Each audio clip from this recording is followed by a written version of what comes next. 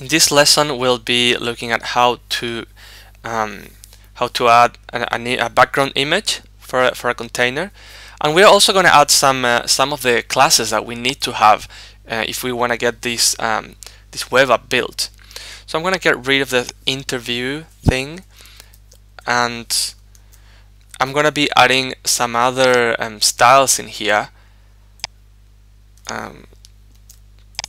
that all have to do with different types of tiles that we will have.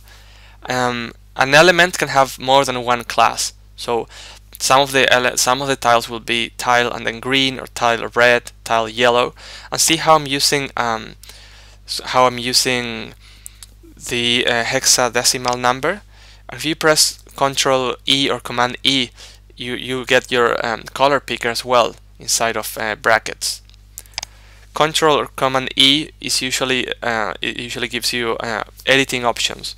So, for example, if I'm in the HTML file and I want to modify the tile class, I can just press Ctrl or Command E, and it'll open up the part of the CSS file where I can modify it. So let me give these elements their corresponding classes. This is going to have the green one. You might argue that that's not really looking green, but that's alright. Let's get rid of the interview because we're not using it anymore. And this one's yellow. This one's going to be red. The chart is going to be the light gray one. Now the names that I chose, it has nothing to do with the fact that CSS recognizes the color. It's actually showing me the color, but that's I could have used any name. We're not using the red as in the color red. That's just a word for the class that I picked. And order pizza, that's a green one. And with the image, that's what I wanted to show you. I'm going to create a new one called city image. Now I'm going to go to my CSS file and add city image for class edition.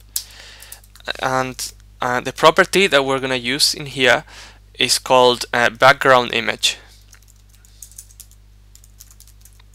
Background image, and then URL. You type URL and then quotes, and I have the file inside of this same folder, so it's just going to be santiago.png. Don't forget the semicolon at the end. And that should be enough to have the background image. Also, if you recall what this was looking like, the table tile wasn't really it was much wider than the other tiles, and it's actually because I created another different tile class called tile double. So let me add that one as well, so we can get it out of the way.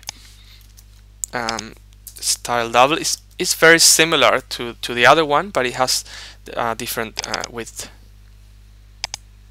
So there we go. We have background image, and it's starting to look more like it should look.